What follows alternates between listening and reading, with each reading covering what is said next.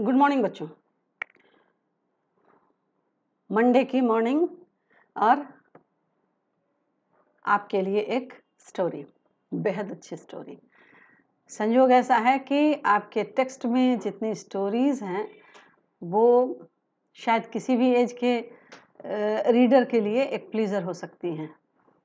आप पढ़ते हैं और आप उसमें एक चीज़ का ख्याल करते हैं कि उसमें आपको सवाल और जवाब बनाने होते हैं, और यकीन मानिए कि जब आप स्टोरी शुरू करते हैं तो सवाल और जवाब तो बैकग्राउंड में है ही, लेकिन उसमें पूरी तरह डूब जाना, ये for a certain period of time. Imagine, ऐसा करें आप कि आप सर्टेन पीरियड ऑफ टाइम के लिए उस चीज़ में अपने आप को डुबो दें। देखिएगा कि सारे आंसर जो हैं वो आपके सामने एकदम क्रिस्टल क्लियर फॉर्म में आ जाएंगे। आपको मालूम ही नहीं होगा कि ये आपने बनाया है। हम जैसे मान लीजिए किसी भी मैं बैकग्राउंड में कुछ बातें इसलिए बताती हूँ क्योंकि कई बार स्टूडेंट्स की कॉपी के थ्रू जब मैं उनके आंसर पैटर्न को देखती हूँ तो मुझे लगता है कि उन्होंने बिल्कुल रटा रटाया जवाब दे दिया है। ये मुझे देखिए, बतौर टीचर मुझे ये लगता है कि आंसर तो सही होता है, but that is not a very good quality answer. ऐसा नहीं है कि वो बहुत अच्छा, और उसमें चलिए एवरेज मार्किंग की भी बात करें या मार्किंग की भी बात करें, ही मे गेट दैट, लेकिन later on when ever he is able to find out more and more answer from the same chapter, he is in a fix person. जो है, जो स्टूडेंट है, वो अपने आप को इसमें पाता है। कारण यह है कि जब भी हम कोई चीज़ शुरू करते हैं, जब भी कोई मान लीजिए स्टोरी ही शुरू करते हैं, तो हमारे दिमाग में एक स्टोरी का साफ पैटर्न होता है कि इस तरह से कहानी है जो कि चल रही है, इस तरह से जो बात है वो ऐसे है, और ये इसका जवाब है। इसलिए इन दिनों जबकि एक्स्ट्रा क्वेश्चन से जब पूछे जाते हैं तो बहुत सारे बच्चे they look back into the text whether there is such question arising in the text or not, और ये आपके एक्स्ट्रा करिकुलर एक्टिविटी की तरह हो जाता है कि आप एक सर्टेन फ्रेम से कितने सारे मल्टीपल चॉइस क्वेश्चन के साथ साथ आप और भी ज़्यादा सवाल निकाल सकते हैं या नहीं। इस पर इन दिनों बहुत काम होता है, और जब स्टूडेंट पाते हैं कि वहाँ पर उनके टेक्स्ट में ऐसा कुछ भी नहीं है जो ये पूछा गया है, तो दे जस्ट फाइंड कि उनसे तो ये बात पहले नहीं पूछी गई। कई सारे बच्चे ऐसे सवाल करते हैं कि मैम ये पहले नहीं पूछा गया था, ये सवाल है भी नहीं। There simple query is that कि जब ये सवाल है नहीं तो ये आया कहाँ से। बच्चों, जब ये पूरी कहानी आपके सामने है और सवाल कहीं ना कहीं कहानी से रिलेटेड है, then it is all up to you to find out the answer from the given text. Why it is so that you are totally depending on the pattern of the question that has been asked at the end of the text. So you must take your time. You have, whenever you start a chapter, imagine yourself to have plenty of time so that you understand each and every line so deeply that whenever there will be a question out of this text, printed question, then you have the answer simply. You can easily imagine what should be the answer, and not from the very beginning that you have just finished the chapter and you can answer any question that has been asked from the text or out of the text. But even after completing all the things, even after completing your story, you should have that capacity. I am always expecting all of you to learn these things as your own capacity to write about. So this is not a story. This is a story plus grammar plus words plus explanation plus question plus extra question. All these things. If all these things are accumulated in one text, then you should be very, very careful about that. I hope so that you are easily following what I want to say. prior to this, we had one story that was a storyteller, Ishwaran the storyteller.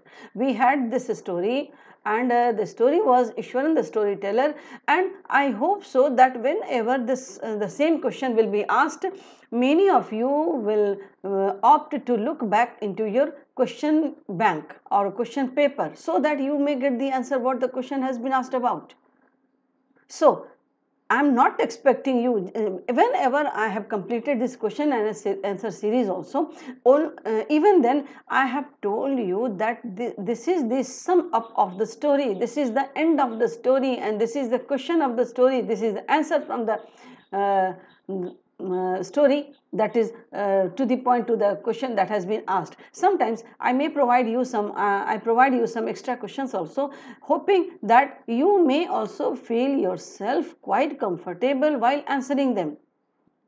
But my expectation is not limited to that period or that story only. I am expecting that you will be able to find yourself very, very comfortable whenever such question is asked.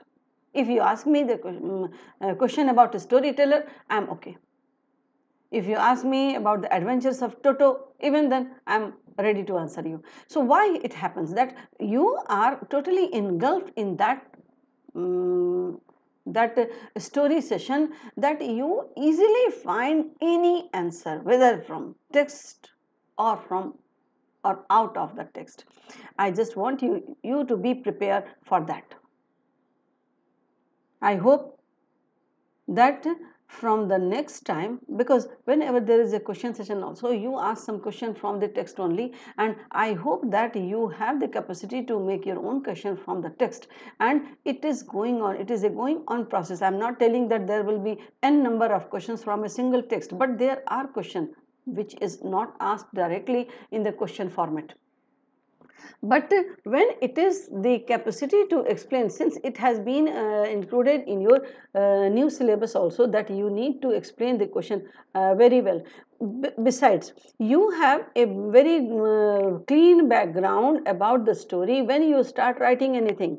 But since you have to be ready for any upcoming situation that is in front of you, because that time you need no background, that time you do not require anything else to explain your ideas, whether it is debate, whether it is discussion, whether it is story session, and that is on the stage. जब आपको stage पर ऐसे भेजा जाए, आपको ऐसे कहा जाए, तो आपको उस समय प्रोवाइड करने के लिए कुछ भी नहीं होता. Sometimes you explain so much thing with a single topic. With a single topic, you have to elaborate that topic up to that height that you may score the highest mark. Isn't so simple? That you are already providing all the details, and what is there in the background? There is only a single sentence that provides you ample opportunity to think about that, collect your facts, and then accumulate all of them to provide your passage or provide your essay or just produce your debate issue in such an effective way that you get admiration of the listener and the audience. So I always expect you, since you are in class 9, so this should be in your habit to explain everything on your own. And now the same thing I am expecting when I have started just a new story. पहली बात बच्चों कि ये जो कहानी है, ये Oscar Wilde की कहानी है. ऑस्कर वाइल्ड की कहानियाँ अपने आप में एक ट्रेजर कहानियाँ होती हैं. हर कहानी ऑस्कर वाइल्ड की बच्चों की कहानियों की सीरीज़ है, ठीक है. अब जैसे चार्ल्स डिकेंस की कहानियाँ हैं जिसके बैकग्राउंड में कई ऐसी बातें होती हैं जो एट द एंड रीडर को एक बहुत ही पेंसिव मूड में छोड़ जाती हैं, एक बहुत दूसरे वर्ल्ड में छोड़ जाती हैं.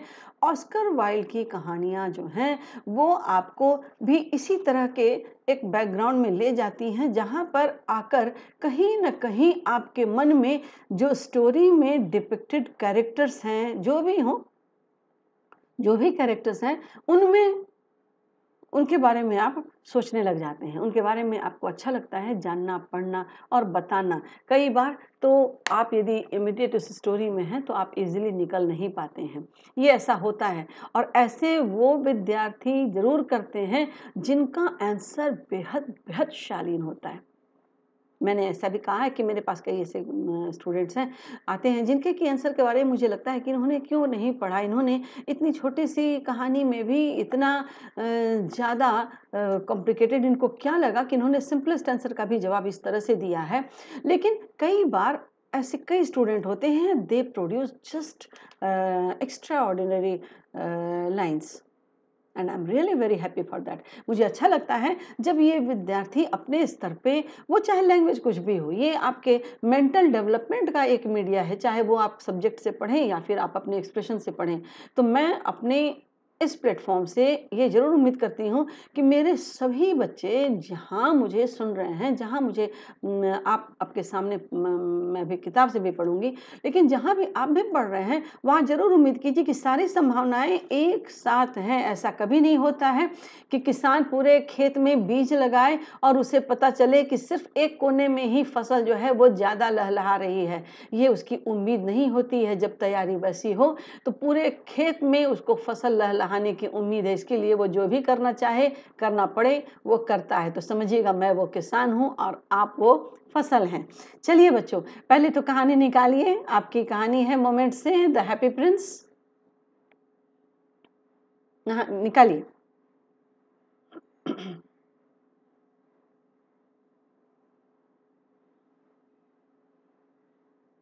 इफ इट इज रिक्वायर्ड तो कॉपी पेन भी ले लीजिएगा। कॉपी पेन कभी भी चैप्टर के साथ सम अप नहीं होगा, उसका एक अलग डिक्शनरी फॉर्म होगा। कभी ऐसे हुआ कि मैं आपको सीधे आपकी कॉपी के साथ देखूं तो मैं सबके साथ चाहूंगी कि वो कॉपियां हों, वो कॉपी जिसमें कि उन्होंने वर्ड लिखा है, ये छोटे छोटे वर्ड, ये उनको आज डिफिकल्ट लगने वाले वर्ड कल उनके सहज भाव में आए, यही मेरी कोशिश है। निकल गया सबका? Happy Prince, story from Oscar Wilde's collection. अब आइए, कॉपी पेन आपके पास है ही, अब बिगिन करते हैं। The happy Prince was a beautiful statue. Happy Prince की जो कहानी है, इसमें जो द हैप्पी प्रिंस है, यह एक मूर्ति है, ये एक बेहद खूबसूरत मूर्ति है। He was covered with gold. वो पूरी मूर्ति जो है हैप्पी प्रिंस की, उसको सोने से वो मढ़ा हुआ है। He had sapphires for eyes. उसकी आंखों की जगह सफायर कहते हैं नीलम को, लिख लीजिए। Sapphire is stone, gemstone. Neelam, sapphire, नीलम पत्थर नीले रंग का होता है, ठीक है।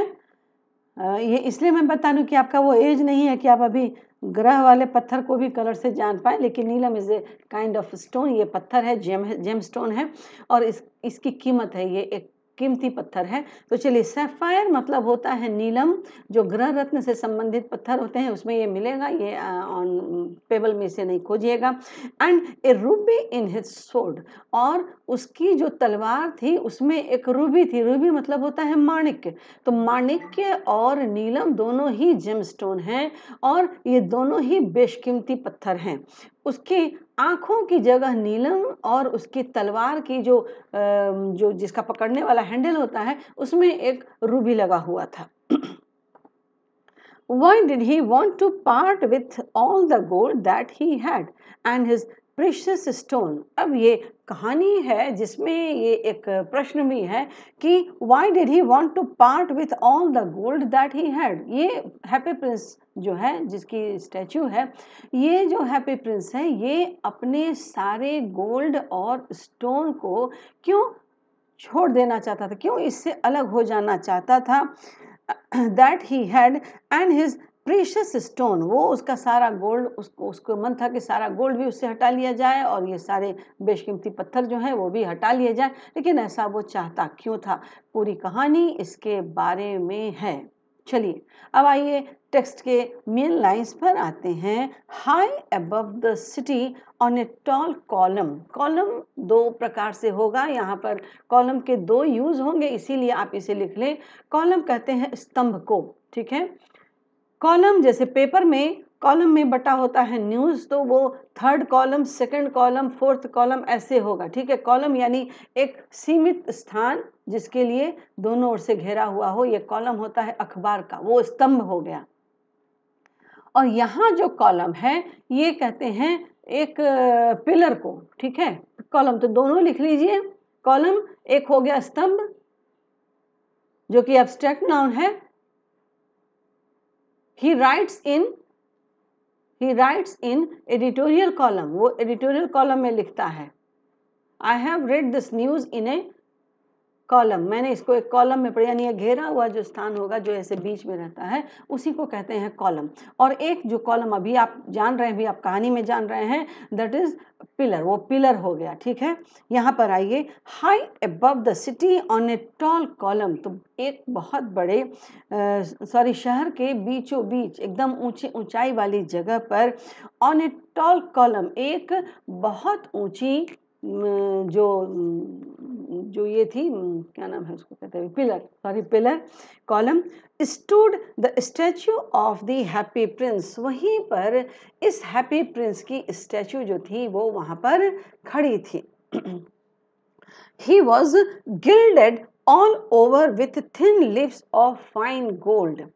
गिल्ड कहते हैं मढ़ना, गिल्ड GILD,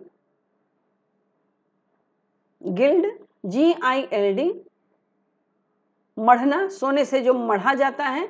आपने देखा होगा कि मंदिर की मीनार, गुरुद्वारे का जो गुंबद है या कोई ऐसे पर्टिकुलर रिलीजियस प्लेसेस में उसको सोने से मढ़ा गया है, तो सोने से मढ़ने का मतलब जो है वही यहाँ पर सोने के महीन पत्थर से, उसका पतला एक थिन लेयर होता है जिससे कि वो मढ़ा जाता है। तो अब आइए इसी को मढ़ना जो आपने लिखा है गिल्ड GILD, गिल्ड माने मढ़ना, ठीक है। इसके साइनों में लिख लीजिए कवर्ड, साइनों में लिखिए कवर, स्प्रेड, जो भी हो। चलिए, he was gilded all over with thin lips of fine gold, उसके पूरे स्टैच्यू पर सोने की महीन महीन पत्तियां जो थी वो चिपकाई हुई थी, यानी सोने की महीन पत्तियों से वो सुसज्जित था वो हैप्पी प्रिंस का स्टैच्यू।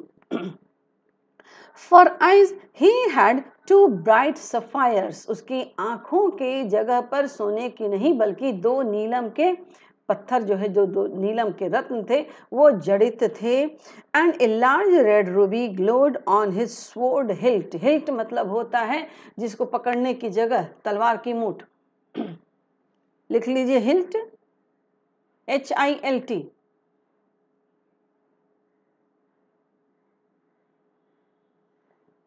हो गया। And a large red Ruby, और एकदम लाल, रूबी लाल ही होता है, रेड रूबी पिंक भी होता है, तो यहाँ पर एकदम लाल जो है माणिक्य जो है वो उसकी तलवार की जो पकड़ने की जगह होती है, उसका जो पकड़ने का मूठ होता है वहाँ पर ये लाल रंग का जो रूबी था ये जड़ित था। One night there flu over the city a little swallow, उस रात, एक दिन की बात है कि एक दिन एक स्वेलो कहते एक तरह की चिड़िया है, ठीक है। वो चिड़िया है जिसका कि रंग कई बार ब्लू, कई बार ब्लैक, कई बार वो अलग अलग जगहों पे अलग अलग रंग की पाई जाती है। तो swallow is a kind of bird, तो वो जो स्वेलो है, वो छोटी सी चिड़िया जो है वो वहाँ पर उड़ती हुई आई। His friends had gone away to Egypt 6 weeks before, उस चिड़िया के जो अन्य साथी थे जो साथ में उड़ते हैं, चिड़िया अकेली नहीं उड़ती है, देखिएगा कि झुंड में ही उड़ती है चिड़िया, ठीक है। तो उस चिड़िया जो थी इस बार अकेली थी क्योंकि उसके अन्य साथी जो थे वो 6 सप्ताह पहले ही इजिप्ट चले गए थे। But he had state behind, लेकिन ये जो चिड़िया थी ये पीछे रह गई थी, ये उनके साथ नहीं जा पाई थी, ये पीछे रह गई थी। Then he decided to go to Egypt to. इसके बाद ही यहाँ पर इसी बर्ड के लिए है। क्यों ही लगाया गया है ये आप जरूर जानें, क्योंकि इसका जो कैरेक्टर है इस स्टोरी में, यह एक पर्सोनिफिकेशन है इस चिड़िया का, कि ये एक आदमी की तरह इसका सोचना काम करना दिखाया गया है, इसीलिए यहाँ पर इसके लिए भी ही लगा है। यहाँ पर हैप्पी प्रिंस के ही और इस चिड़िया के ही में फर्क रखते रहिएगा सुनने के साथ। Then he decided to go to Egypt too. जब वह पीछे छूट गई अपने साथियों के साथ, तब उसने निर्णय किया कि उसे अपने साथियों के साथियों के साथ इजिप्ट भी जाना चाहिए। All day long he flew. अब इसके लिए वो पूरे दिन उड़ा। कहाँ से उड़ा ये तो नहीं दिया हुआ है। All day long he flew. इसके लिए वो पूरे दिन उड़ता रहा। And night time he arrived at the city, और रात का वक्त रहा होगा जबकि वो इस शहर में आया। किस शहर में? हैप्पी प्रिंस वाले में। किसी शहर का नाम नहीं दिया हुआ है। Where shall I put up? He said. मैं कहाँ पर बैठूं इस शहर में? मैं, चिड़िया भी अपना सोचेगी रात के वक्त में कि मैं कहाँ बैठूं। Where shall I put up? He said. I hope the town has made preparation. मुझे लगता है कि शहर में इसके लिए बहुत तैयारियां की गई हैं, और तैयारियां करने का मतलब कि हर जगह एक जगमगाहट, एक रोशनी या फिर जो सजावट है, वो लगता है कि शहर जो है वो पूरी तरह सुसज्जित है। मैं कहाँ बैठूं? Then he saw the statue on the tall column. उसके बाद उसकी जो नज़र, चिड़िया की नज़र एक बहुत बड़े खंभे पर पड़ी, उसी टॉल कॉलम पर, और उसके ऊपर जो मूर्ति थी उसके ऊपर पड़ी। I will put up there. मैं वहीं पर आज ठहरूंगा, चिड़िया ने कहा। ठहरूंगी कह रहे हैं क्योंकि चिड़िया के साथ हम लोग स्त्रीलिंग भाव करते हैं, लेकिन वहाँ बार बार ही है, तो मेरी स्टोरी में मैं चिड़िया कहूँ तो समझ लीजिएगा कि वो मेल है। ठीक ना? ये हमारे और आपके बीच की बात रही कि चिड़िया को मैं कहूँगी चिड़िया उड़ी, लेकिन समझिएगा कि वो इनफैक्ट मेल चिड़िया थी। ठीक ना? सब समझ लेंगे। ऐसा नहीं कि आंसर में फिर कहेंगे मैम आपने चिड़िया उड़ी तो मैंने शी लिखा है। नहीं, ये सब नहीं चलेगा। Then he saw the statue on the tall column. उसके बाद उसने जो खंभे पर एक बड़ी सी मूर्ति देखी, तब उसने डिसाइड किया कि वो वहीं पर आज ठहरेगी। I will put up there, he cried. It's a fine position with plenty of fresh air. ये एक बहुत अच्छी जगह है, एकदम इसका ये यहाँ जो हवा है ये बहुत अच्छी है, यहाँ पर ये बहुत सही जगह है। इट्स ए फाइन पोजिशन, ये मेरा जो यहाँ जो मेरी जो जगह है ये बहुत फाइन पोजिशन है। With plenty of fresh air, यहाँ से चूँकि सबसे ऊंचे पर है इसीलिए मुझे एकदम फ्रेश एयर भी मिलता रहेगा। सो ही एलाइटेड just between the feet of the happy Prince. एलाइटेड, ठीक है, एलाइटेड का मतलब होता है उड़ के किसी स्थान पर बैठ जाना। ठीक है, इसीलिए वह पक्षी जो है वह उड़कर हैप्पी प्रिंस के पैरों के पास बीच में बैठ गया। I have a golden bedroom, he said softly to himself as he looked around. और जब चिड़िया ने अपने आसपास नज़र दौड़ाई तो उसे समझ में आ गया कि ये जगह जो है वो कुछ खास है, क्योंकि उसने कहा कि I have a golden bedroom. आज जो मेरा सोने का जगह है, सोने का जो कमरा है वह स्वर्ण वाला है, यानी सोने का है। And he prepared to go to sleep, और उसके बाद वह चिड़िया जो है वह सोने की तैयारी करने लगी। But just as he was putting his head under his wings, A large drop of water fell on him. लेकिन just as he was putting his head under his wings, चिड़िया जब सोती है तो अपने सिर को अपने ही पंखों में छुपा लेती है। ठीक है, वो ऐसे मोड़ लेगी जैसे कि रूठी हुई हो। यदि आपने चिड़िया पाला है या चिड़िया को देखा है तो वह चिड़िया के सोने की पोजीशन है। तो हम अक्सर पक्षियों के सोने और पशुओं के सोने का जो अंदाज़ा लगाते हैं, बहुत कम है जो कि आंखें बंद करके सोते हैं। जैसे कि पेट में आपको पता चलता है कि बिल्ली और कुत्ते चमकीले जो हैं वो आंखें बंद करके सोते हैं सोने की स्थिति में।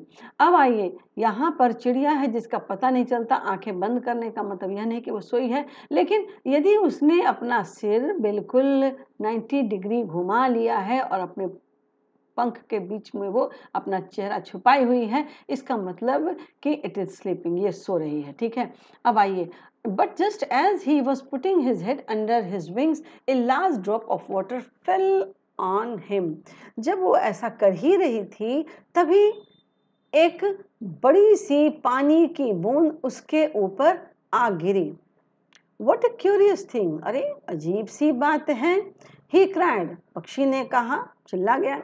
There is not a single cloud in the sky. आसमान में तो कोई भी बादल भी इस वक्त नहीं है। The stars are quite clear. एकदम बिल्कुल तारों से जगमग, ये रात है, तारे भी बिल्कुल साफ जगमगा रहे हैं। And bright, और चमकीले भी हैं। चमकीले हैं इसका मतलब कि वहाँ तारों से जो पृथ्वी की दूरी है वहाँ पर बादलों का प्रेजेंस जो है वो नहीं है। And yet it's raining, और उसके बाद भी बारिश हो रही है। Then another drop fell. उसके बाद फिर दूसरी बूंद टपक गई। What's the use of a statue if it cannot keep the rain off? अब चिड़िया ने सोचा कि वो तो हैप्पी प्रिंस के पैरों के नीचे थी, तो उसने कहा कि इस स्टैचू का आखिर क्या यूज है कि थोड़ी बहुत बारिश भी यदि हो रही है तो ये इतना बारिश जिसके नीचे मैं यहाँ पर अभी एक जगह सुरक्षित ढंग से हूँ, यहाँ तक भी वो बारिश से मुझे नहीं बचा सकती, इतने बड़े स्टैचू का तब क्या फायदा। He said, I must look for a gold chimney pot. ओहो, ये जगह तो मेरे लिए ठीक नहीं है, मुझे किसी चिमनी पॉट में जगह तलाशनी चाहिए। चिमनी पॉट पहले के समय ऑस्कर वाइल्ड की कहानी में देखिएगा कि ये चिमनी पॉट रहता है या चिमनी ही रहती है।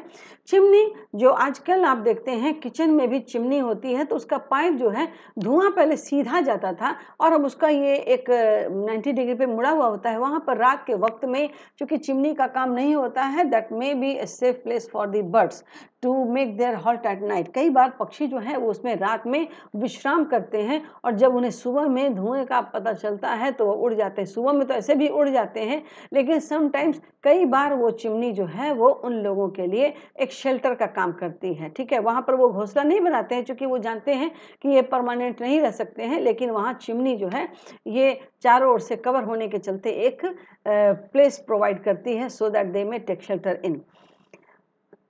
I must look for a good chimney pot. तब मुझे एक चिमनी वाली जगह तलाश करनी चाहिए। And he determined to fly away. उसके बाद चिड़िया ने उड़ने का फैसला किया कि नहीं, अब ये तो जगह है नहीं, यहाँ पर तो पानी पर टपक रहा है, यहाँ पर तो भीग जाना ही है, रात का वक्त है, इसीलिए मुझे कहीं जाना चाहिए। ऐसा कहकर उसने तय किया कि वह दूसरी जगह जाएगी। But before he had opened his wings, लेकिन इसके पहले कि उड़ने के लिए वो अपने पंख खोलती, ए थर्ड ड्रॉप फेल, एक तीसरी बूंद भी आ टपकी। एंड ही लुक्ड अप, इस तरह से चिड़िया ने आंखें, ये बूंद जो टपक रही है कहाँ से, इस कारण उसने ऊपर की ओर देखा। And saw, what did he से, उसने क्या देखा। ठीक है, ये एक एक्सक्लेमेशन वाला लाइन है कि ओह वेरी सॉरी, है ना। ये क्या उसने देखा। The eyes of the happy Prince where filled with tears. उस राजकुमार जिसकी मूर्ति थी, उस मूर्ति की आंखों से आंसू बह रहे थे, उसकी आंखों में आंसू भरे हुए थे। And tears where running down his golden chicks, और उसके सुनहरे गालों से होती हुई उसके आंसुओं की जो धारा थी वो नीचे आ रही थी। His face was so beautiful in the moonlight that the little swallow was filled with pity. और उस चांदनी रात में his face was so beautiful in the moonlight. उस चांदनी रात में चांद की रोशनी में जो मूर्ति का चेहरा था वो इतना सुंदर लग रहा था that the little swallow was filled with pity. कि इस छोटी सी चिड़िया के मन में बहुत दया आ गई कि आखिर इस प्रिंस की, इस मूर्ति की, प्रिंस वो क्या समझी होगी, लेकिन यहाँ पर तो वो पर्सोनिफिकेशन है तो उसको हम लोग समझेंगे कि वो भी समझ रही है कि आखिर इस प्रिंस के चेहरे से, प्रिंस की आंखों से जो पानी टपक रहा है, जो आंसू टपक रहा है, ये क्या है, ये सोचकर उसके मन में दया आ गई। Who are you? He said. चिड़िया ने कहा कि तुम कौन हो? I am the happy prince. इस पर मूर्ति ने जवाब दिया कि मैं हैप्पी प्रिंस हूँ। Why are you weeping then? Naturally ये जब जवाब है हैप्पी प्रिंस का, तब ये सवाल लाजमी है कि why are you weeping then? तब तुम रो क्यों रहे हो? Asked the swallow. You have quite drenched me. तुम क्यों रो रहे हो? तुमने तो मुझे बिल्कुल भिगा दिया आंसुओं से। इस पर प्रिंस का जवाब था When I was alive and a human heart. जब मैं जीवित था और मेरे अंदर एक इंसान का दिल धड़कता था, answered the statue. I did not know what tears were. तब मुझे पता ही नहीं था कि आंसू क्या होते हैं। For I lived in the palace. क्योंकि मुझे आंसुओं का कुछ अंदाजा ही नहीं था कि आंसू होते क्या हैं, क्योंकि मैं तो महलों में रहता था। Where sorrow is not allowed to enter. ये बहुत ही sarcastic remark है। ये एक याद करने और हमेशा याद रखने वाली बात है कि जहाँ पर दुख को प्रवेश नहीं करने दिया जाता, महलों में सिर्फ सुख ही सुख होता है और दुख को प्रवेश करने की इजाजत नहीं होती है।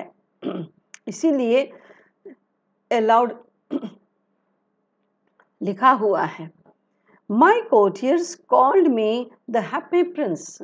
courtiers मतलब होता है दरबारी। courtiers लिख लीजिए, दरबारी। स्पेलिंग आपके सामने है, कोट से बना है कोर्टियर।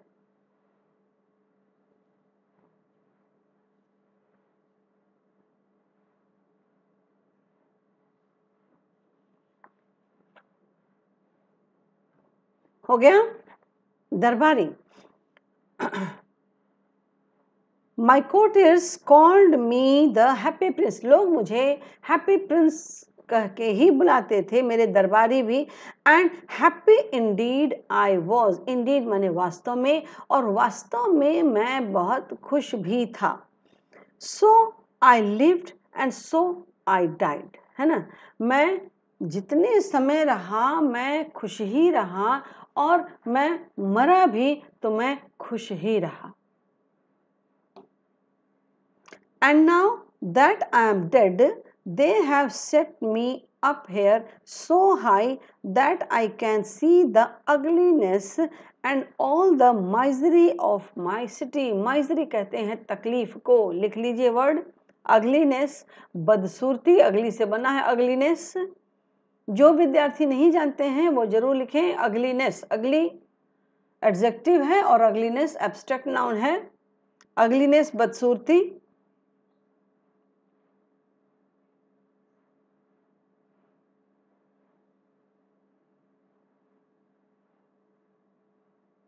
और माइजरी MISERY, माइजरी मतलब तकलीफ, दुख। साइनो में लिख लीजिए सौरो, साइनो में लिखिए सौरो, SORROW, और लिखिए वो WOE, वो तकलीफ। साइड में लिख सकते हैं पेन। जब ऐसा भी लगेगा कि कोई और वर्ड है तो मैं जरूर आपको दूंगी, ठीक है। यहाँ पर आइए। So I lived and so I died, and now that I am dead, they have set me up here so high. जब मेरी मौत हो गई तो उन्होंने मुझे इतने ऊंचे पर स्थापित कर दिया, इतने ऊंचे पर उन्होंने लाकर रख दिया। हाई का मतलब कि not the body but the statue so high, इतनी ऊंचाई पर रख दिया that I can see the ugliness and all the misery of my city, कि यहाँ से मुझे अपने शहर की बदसूरती और तकलीफ यहीं से मुझे दिखाई पड़ती है। And thou my hurt is made of lead, जबकि मेरा जो हर्ट है वो लीड का बना हुआ है, शीशे का बना हुआ है। Yet I can not choose but weep, लेकिन सब कुछ मेरा ऐसे बना बनाया है, लेकिन मैं क्या करूं, मैं अपने आंसू नहीं रोक पाता। मैं सिर्फ इस वजह से मैं अपने शहर की बदसूरती और उसकी उदासी तकलीफ देखकर मैं रोता रहता हूँ। यदि भी मेरे अंदर दिल नहीं है, मानव का दिल जब था तो मैंने कभी जाना ही नहीं। ये एक बहुत इम्पॉर्टेंट फेज़ है कि जब वो पैलेस में था उसे लोग हैप्पी प्रिंस कहते थे, और वो कभी उसने दुख देखा ही नहीं, उसने जाना ही नहीं कि आंसू होते क्या हैं, क्योंकि वो राजकुमार, और उसके बाद चूंकि उसके लिए सब कुछ तैयार रहता होगा, इसने कभी दुख का अनुभव किया ही नहीं, और वो अपने जीवन को सिर्फ उसने सुख में ही बिता दिया। ठीक है, दुख का अनुभव उसे कभी हुआ ही नहीं। तो जब इसे बतौर मूर्ति ही इसके अपीयरेंस से मिलता जुलता मूर्ति बना के जब इसको बीच चौराहे पर एक बहुत बड़े कॉलम पे खड़ा किया गया, तो तब इसे समझ में आया कि पैलेस में तो दुख की एंट्री नहीं है, लेकिन जो इसका शहर है, जो इसका नगर है, वहाँ के निवासी जो हैं वो काफ़ी तकलीफ में है। इसका शहर जो है वो बदसूरत है, इसीलिए ये सब सौरों हैं। ये सब क्या हो गए, सौरों हो गए, जो कि महल में अलाउड नहीं थे।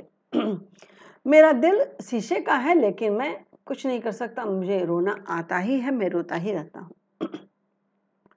What? अब चिड़िया के आश्चर्य की बारी थी। What is he not solid gold?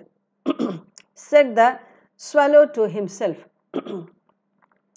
चिड़िया ने अपने आप से कहा, ओ इसका मतलब ये ठोस सोना नहीं है, है ना।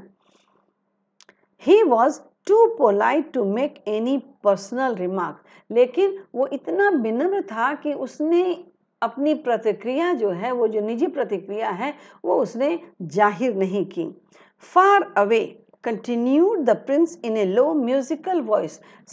प्रिंस जो था उसने बहुत ही मधुर मधुर स्वर में अपनी बात जारी रखी कि फार अवे, बहुत दूर देखो, far away in a little street there is a poor house, जहाँ मुझे दिखाई पड़ रहा है उस हिसाब से उसने कहा कि बहुत दूर जो मुझे दिख रहा है, इन ए लिटिल स्ट्रीट, एक बहुत से छोटे गली में, there is a poor house, एक बहुत गरीब घर है। One of the window is open, इसकी एक खिड़की जो है वो खुली हुई है, and through it I can see A women seated eight A table, मैं यहाँ से एक स्त्री को देख सकता हूँ जो कि एक टेबल पर बैठी हुई है। हर face is thin and Warne, उसका चेहरा जो है वो एकदम दुबला पतला है और उसके चेहरे से एकदम परेशानी झलक रही है। वो वॉर्न कहते हैं एकदम निचुड़ा हुआ, यानी जिसमें कोई भी जान ना हो, बिल्कुल बेजान। यहाँ लिख लीजिए वॉर्न। वॉर्न यदि कपड़ा होगा तो कपड़े का मतलब होता है फटा चिटा पुराना, और यदि चेहरा होगा, ही appeared with A Warne face, इसका मतलब कि बिल्कुल बेजान चेहरा। लिख लीजिए दोनों ही मीनिंग वॉर्न, चूंकि दोनों ही आता है और दोनों ही सही है। worn face and worn cloth, पहनकर पुराना किया हुआ कपड़ा, पहनकर पुराना हुआ कपड़ा, यूज किया हुआ कपड़ा, और worn face यानी बिल्कुल बेजान चेहरा। फेस इज, अब यहाँ आइए, मैं देख सकता हूँ कि एक स्त्री है, वह टेबल पर बैठी हुई है, उसका चेहरा जो है वो एकदम दुबला पतला है और एकदम बेजान है। And she has course red hands, और उसके पास जो उसका जो हाथ है, कोर्स मतलब होता है रुखड़ा, ये जो कोर्स है इसका मतलब होता है रुखड़ा। रेड हैंड, उसके हाथ जो हैं एकदम लाल हो गए हैं, रुखड़ा ऐसा हाथ उसका हो गया है। On pricked by the needle, ऐसा इसलिए हो गया है कि सभी जगह सुइयां चुभाते चुभाते उसका हाथ जो है वो एकदम रुखड़ा और लाल हो गया है। For she is a seamstress, क्योंकि वह सिलाई करने वाली एक स्त्री है। ठीक है, टेलर कहते हैं जहाँ मशीन का काम होता है वो टेलर कहा जाता है। टेलर यानी टेलर जिसको टेलरिंग हो गया टेक्निक, और ये पहले सुइयों से होता था, इसीलिए सीमस्ट्रेस का। अब सीमस्ट्रेस नहीं होते हैं, उनकी जगह टेलर होता है। इसीलिए यदि आप ये वर्ड जान रहे हैं और इसके साइनों में लिखें तो हमेशा याद रहेगा, लिख लीजिए सीमस्ट्रेस। सुइयों का काम करने वाला दर्जी, ये एम्ब्रॉयडरी करने वाले सब सीमस्ट्रेस होते हैं, सुई से करने वाले लेकिन होने चाहिए। ठीक है, सीमस्ट्रेस सुई का काम करने वाली या दर्जी लिख सकते हैं, और उसके साइनों में लिख लीजिए टेलर, उसके साइनों में लिख लीजिए Taylor. For she is a seamstress, वो एक सुई का काम करने वाली है। She is embroidering flowers on A satin gown, वह अभी इस वक्त क्या कर रही है, एक सैटिन गाउन पर फूल बना रही है। एम्ब्रॉयडरी से कसीदा करके, कसीदाकारी यानी सुइयों का जो काम है जिससे कि फूल इत्यादि बनाए जाते हैं, वो एक सैटिन गाउन पर फूल बना रही है। For the loveliest of queens maids of honor, और ये जो क्वीन है इनके सुंदर दासियों में से एक, इसकी सुंदर दासियां हैं जिनमें से सभी जो खूबसूरत दासियां जो दासी के साथ साथ चलती हैं, उन सुंदर दासियों में से एक के लिए ये सैटिन गाउन तैयार हो रहा है, made of honour to wear at the next court ball. जो कोर्ट बॉल कहते हैं जो राज दरबार में नृत्य होता है, उसके लिए यह सैटिन गाउन जो है वो तैयार हो रहा है। और ये कितना इम्पोर्टेंट है समझ में आ गया। इन ए bed in the corner of the room, और उसी कमरे में जो मेरे सामने दिख रहा है, उसी कमरे के एक कोने में her little boy is lying इल, उसका छोटा सा बच्चा है जो कि बीमार है। ही हैज अ फीवर, उसको फीवर है। And is asking his mother to give him oranges, वो बीमार अवस्था में अपनी मां से संतरे मांग रहा है। His mother has nothing to give him but river water, लेकिन उसकी माँ इतनी गरीब है कि उसे वो संतरे न देकर सिर्फ नदी का पानी ही दे सकती है, और वो वही दिए जा रही है। So he is crying, इसीलिए वो रो रहा है। Swallow, swallow, little swallow, will you not bring her the ruby out of my sword hilt? क्या तुम मेरी तलवार के मुठ से उस रूबी को निकाल कर उसको नहीं दे दोगे? उसको कितनी जरूरत है। My feet are fastened, मेरे पैर बंधे हुए हैं। फास्टेंड मतलब होता है बंधा होना। लिखिए, यदि चेन से होगा तो चेन्ड होगा, फास्टेंड आपस में जोड़ दिया जाए तो fastened. Fastened, my feet are fastened. छोटी सी चिड़िया, प्रिंस ने कहा, ओ छोटी चिड़िया, तुम क्या इस रूबी को मेरे तलवार से, जो रूबी सटाया हुआ इसमें चिपकाया हुआ, इसको निकाल कर उस गरीब बच्चे के घर में, गरीब स्त्री के घर में नहीं दे आओगे? ये ऐसा इसलिए कि माई फीट आर फास्टेंड, मेरे पैर तो हैं वो एक सांचे में एक जगह है। फास्टेंड मतलब बंधा हुआ, पहले लिख लीजिए फास्टेंड।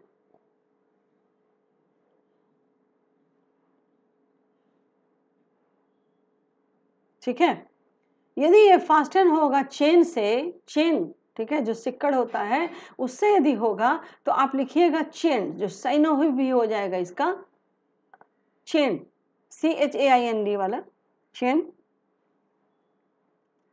हो गया। कई बार घोड़ों को, ताकि वो इधर से उधर न चले जाएं, या गधों को देखिएगा कि पीछे से पैर उनके बांध दिए जाते हैं, they are fasted. For this pedestal and I can not move. Pedestal कहते हैं जो पैरों पे खड़ी होती है कोई आकृति, उसे पेडेस्टल कहते हैं, जैसे कि पंखा इत्यादि। तो मेरे पैर जो हैं इस पेडेस्टल पर बंधे हुए हैं और मैं कहीं भी आ जा नहीं सकता। I am waited for Egypt. अब चिड़िया ने कहा कि मेरा तो इंतजार इजिप्ट में हो रहा है। Said the swallow, my friends are flying up and down the Nile. Nile एक नदी है, ठीक है, इजिप्ट में बहने वाली नदी है। तो ये जो मेरे मित्र हैं, ये मेरे मित्र जो हैं ये अप एंड डाउन होते हुए नील नदी के उस पार इजिप्ट में चले गए हैं। And talking to the large lotus flowers, और बड़े बड़े वहाँ जो फूल खिलते हैं कमल के, उससे वो बातें कर रहे होंगे। Soon they will go to sleep, और मैं नहीं पहुंचा तो वे अब सोने के लिए भी चले जाएंगे। The prince asked the swallow to stay him for one night.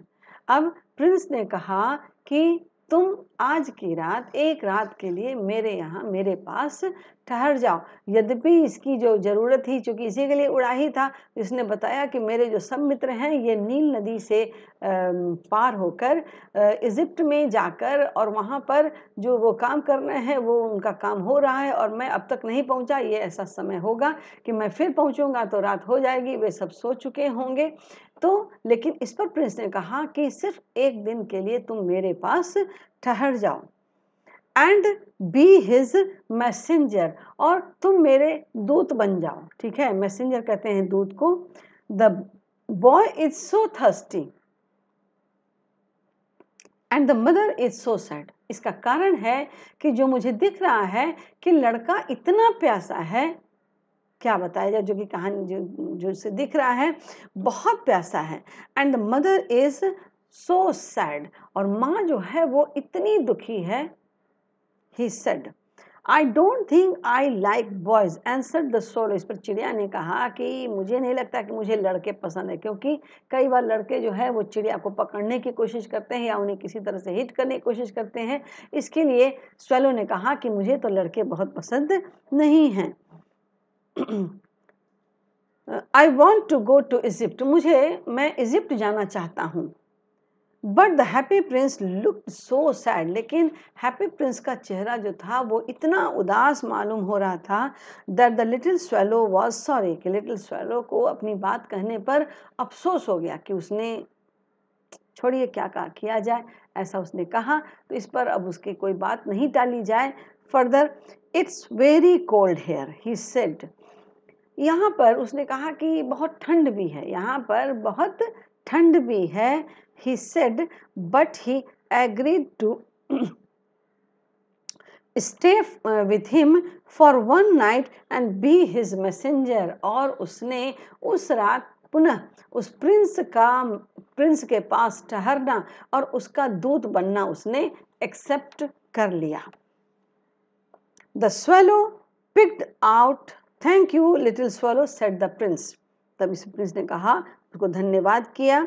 The swallow picked out the great ruby from prince's sword. अब चिड़िया ने इस बेशकीमती रूबी को उस प्रिंस की तलवार से निकाल लिया। पिक कहते हैं चुन के, जो चोंच मार के निकालना, तो पिक कर लिया उसने, वहां उससे चुन लिया। And flu away with it in his beak, और अपनी चोंच में यह रूबी लेकर उड़ गया। Over the roofs of the town, है ना, over the roofs of the town, यानी शहर के जो सभी छत थे वहाँ से वो उड़ता रहा। ही passed by the cathedral tower, और इसे रास्ते में एक कैथेड्रल, जो चर्च का जो ये था वो चर्च, वो भी मिला, जो उसका टावर है, गुम्बद होता है।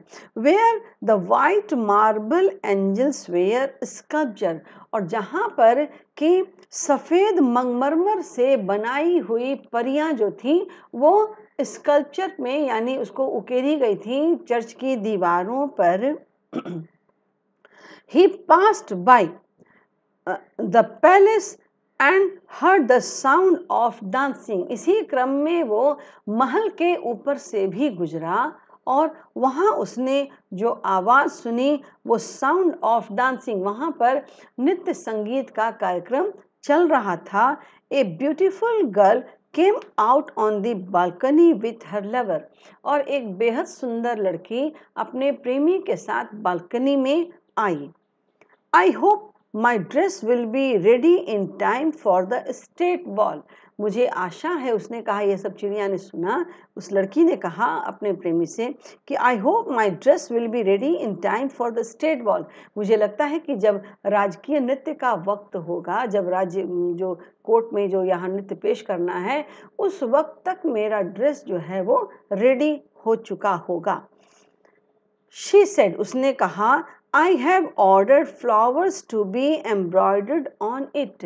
मैंने अपने गाउन पर, उसी का सैटिन गाउन है इसका मतलब, ठीक है, तो मैंने अपने गाउन पर कहा है कि मेरे गाउन पर सिर्फ खूबसूरत फूल बनाए जाए, मैंने ऐसा ऑर्डर दिया है।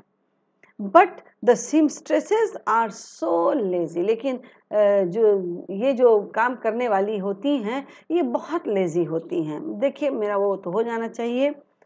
ही पास्ड ओवर द रिवर, अब ये चिड़िया जो है ये नदी के पार भी गया। And saw the lanterns hanging on the masts of the ship, और उसने देखा कि जब नदी के पार जा रहा था तो इसने देखा कि जो मास्ट कहते हैं मस्तूल को और लैंटर्न कहते हैं लालटेन को, ठीक है। He passed over the river, वो नदी के ऊपर से उड़ा। And saw the lanterns hanging on the masts of the ship, और वो नदी के, उस नदी में जो किनारे नाव लगे हुए थे उनके मस्तूल पर लटका हुआ लालटेन भी देखा। रात के वक्त में ये एक संकेतिक चीज़ होता है जिससे कि पता चले कि दूर से ही वह क्या है। एक लालटेन वहाँ लटका दी जाती है। अब तो खैर वो मार्च होता है, सॉरी टॉर्च होता है, यानी मशाल, इलेक्ट्रिक टॉर्च होता है। On the mast on the ship, उसने यह भी देखा, ये जो सब चीज़ें थी वह देख लिया। At last he came to the poor women's house, अंत में वह इस गरीब स्त्री के घर पहुंचा। चूंकि पहले ही प्रिंस ने कहा था फार अवे, यानी काफ़ी दूर, वहाँ से उसे दिख रहा था, और इस दूरी में ही कवर करने में ये सारी चीज़ें इस चिड़िया को देखने के लिए मिली। और अंत में वह इस गरीब महिला के घर पे पहुंच गया। एंड लुक्ड इन, और उसके बाद उसने अंदर झांका। The boy was tossing feverishly on his bed। Toss मतलब होता है उलटना पुलटना, ठीक है। टॉस मतलब उलट पुलट करना, लिख लीजिए जल्दी से। feverishly, बुखार से बच्चा जो है वो तड़प रहा था, करवटें बदल रहा था।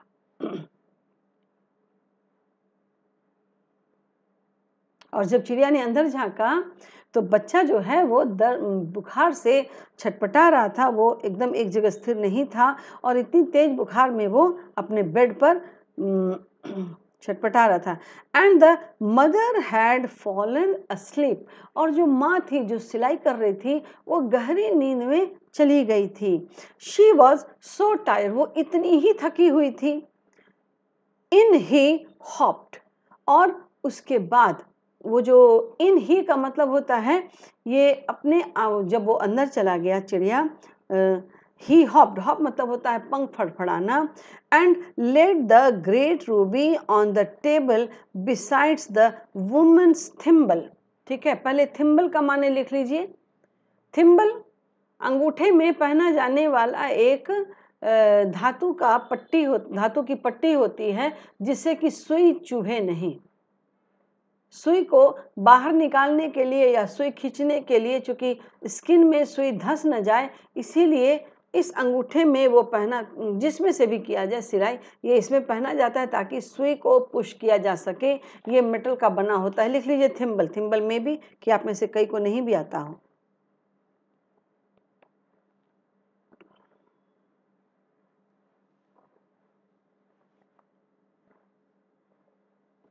ठीक है, थिम्बल। उसके बाद great Ruby on the table beside the women's thimble, उसके बाद उसने वहीं पर पंख फड़फड़ाए और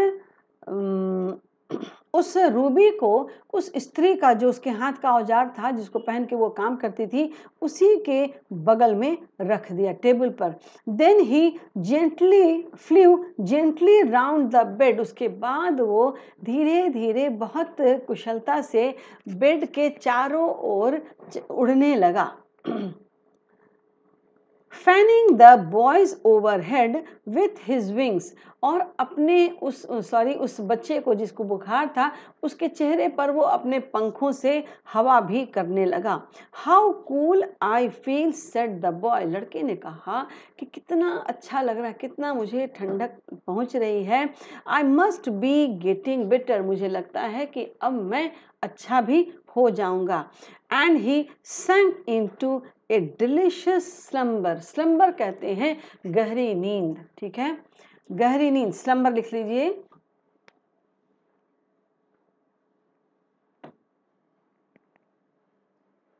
slumber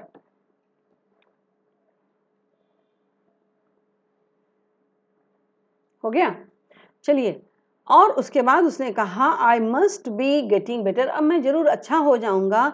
and he सैंक into A delicious slumber. और वो एक बहुत मधुर निद्रा में डूब गया बच्चा। Then the swallow flew back to the happy prince। उसके बाद ये जो swallow है, जो चिड़िया है, ये वापस हैप्पी प्रिंस के पास आई and told him what he had done। और उसको बताया कि उसने क्या किया है। It's curious, he remarked। ये तो बहुत विचित्र है। But I feel quite warm now, although it's so cold। उसने कहा कि ये बहुत विचित्र है कि बाहर में तो बहुत ठंडा है, but I feel quite warm now. बाहर देखिए बहुत विचित्र सी बात है। उसने प्रिंस से कहा, चिड़िया ने, कि एक बहुत अजीब सी बात है कि बाहर इतनी ठंड है लेकिन मुझे अभी गर्मी लग रही है, although it is so cold, जबकि बाहर इतनी ठंड है। That's because you have done a good action said the Prince. Prince ने इस बात पर जवाब दिया, ऐसा इसलिए क्योंकि तुमने एक बहुत अच्छा काम किया है। And the little swallow began to think and then fell asleep। उसके बाद ये जो छोटी सी चिड़िया है इसने सोचना शुरू कर दिया कि इसने क्या काम किया है। उसके बाद वह सो भी गई। Thinking always made him sleepy. क्योंकि जब वो सोचती थी तो अक्सर वह सो जाती थी। कई बच्चे जब पढ़ते हैं तो उन्हें नींद लग जाती है ना। Reading makes him always sleepy. कि कई बार उनके बारे में कहा जाता है कि वैसे तो वो दिन भर जो करना है करते रहेंगे, लेकिन जब पढ़ाई की बात आएगी तो उसे नींद आने लगेगी। तो आप इसमें ऐसा कह सकते हैं, जैसे यहाँ पर है, thinking always made him sleepy. जब भी ये चिड़िया सोचती थी तो ये सो जाती थी। मैंने फिर भी कहा है कि ये ही है, शी नहीं है, लेकिन मैं हिंदी में इसे सो जाती थी बता रही हूँ, ठीक है। Thinking always made him sleepy. और जब भी वो सोचती थी उसे नींद आ जाती थी। When day broke, जब दिन की शुरुआत हुई, he flew down to the river and had a bath। वह नदी में गई चिड़िया और उसने एक स्नान भी लिया। Tonight I go to Egypt। इसका मतलब ये जो चिड़िया है ये रात में ही उड़ती है और उसने कहा कि आज की रात मैं जरूर इजिप्ट चली जाऊंगी। Said the swallow and he was in high spirits at the prospect। Prospect कहते हैं संभावना, ठीक है। प्रोस्पेक्ट मतलब संभावना। और उसका दिल यही सोचकर कि अब अपने मित्रों से अब उसका मिलना हो पाएगा, यह सोचकर उसके अंदर एक बहुत उत्साह भर गया। उसको अब ये सोचकर कि अब आगे क्या होने वाला है, वो बहुत उत्साहित हो गई। He visited all the monuments। अब चूंकि उसको दिन भर बिताना था इसीलिए उसने उसका भी रूटीन सुन लीजिए कि उसने दिन भर शहर में क्या किया। He visited all the monuments। वह सारे, monuments कहते हैं ऐतिहासिक स्मारक को, monuments कहते हैं ऐतिहासिक स्मारक को। And sat a long time on top of the church steeple. Church steeple, church का जो सबसे ऊंचा गुंबद होता है जहाँ पर क्रॉस का चिन्ह लगा होता है, वो सबसे ऊंचे पर जाकर बैठी, चर्च के सबसे ऊंचे पर जाकर चिड़िया बैठी। When the moon rose, जब चांद का उगने का वक्त हो गया, he flew back to the happy prince. फिर वो उड़कर हैप्पी प्रिंस के पास चली गई। ये कहानी हैप्पी प्रिंस के वहाँ तक जाने तक ही है, और इसलिए कि आपका ये जो समय है, आप इसमें से जितना आंसर निकालेंगे बच्चों, सब सही होगा, यकीन मानिए। देखिएगा आजमाकर। हम आपसे फिर अगली क्लास में मिलेंगे। मेरा आपका जो अगला क्लास होगा फिर इसके सेकंड पार्ट के साथ होगा। संभवतः मैंने जो कहा वो आपने ज़रूर महसूस किया होगा। यहाँ पर इस तरह का सडन ब्रेक थोड़ा सा अच्छा नहीं लगता है, बट इट हैपन्स, लेकिन ये होता है क्योंकि हम लोग इस प्लेटफॉर्म पर कंटिन्यू हैं, मिल ही रहे हैं। फिर अगली क्लास में मिलते हैं, ठीक है। और हैप्पी प्रिंस की इस बात के साथ और छोटी सी स्वेलो के भी इस बात के साथ आज आपके दिन के लिए मैं बहुत सारा प्यार देती हूँ, बहुत सारा आशीर्वाद भी देती हूँ बच्चों, ठीक है। Thank you.